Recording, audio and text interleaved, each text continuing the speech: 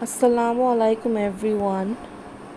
So this is the second part of my decluttering video of my old books. As you can see, I have some paperback books here and I have already got rid of them.